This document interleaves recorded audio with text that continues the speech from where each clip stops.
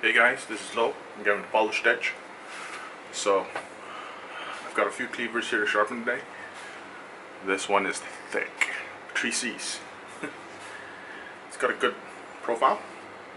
You want it to curve this way. If it curves like that, like it bows, that's bad. So this one has a decent profile, edge profile. This one's still okay. It's curving a lot to the back.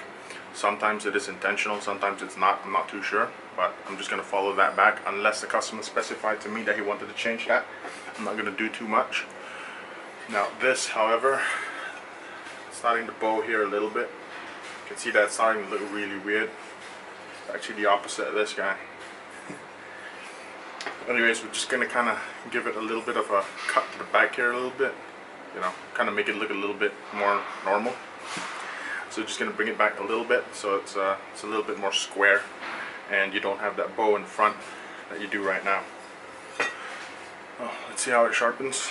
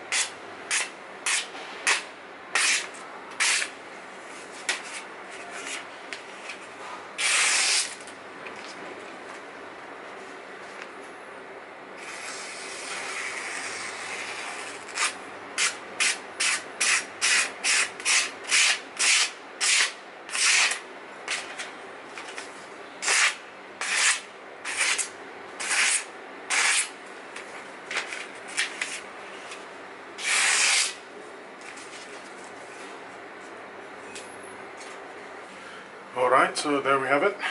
Sharpened them all up. Now, I have to say, of all the three, this is probably the nicest one to sharpen. It looks the roughest, to be frank, but I don't know, when it touched the belt the very first time, it threw a lot of sparks, which tells me that, you know what, this guy has a lot of carbon. It's really high in carbon, which probably contributes to how nicely it sharpens and the kind of edge that you get from this.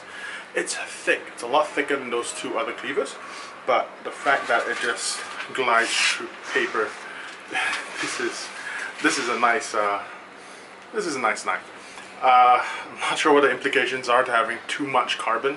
Well, I know you tend to get really brittle knife, but I'm not sure how high the carbon content is in this blade. But I mean, it's thick and it slices nice. So this is of the three, I like this one the most. Anyways, thank you guys for watching. I hope you guys enjoy this video of me sharing how I sharpen knives. It's just a really short, quick one, just throwing some comments on what I do and how I do it. Again, thank you guys for watching.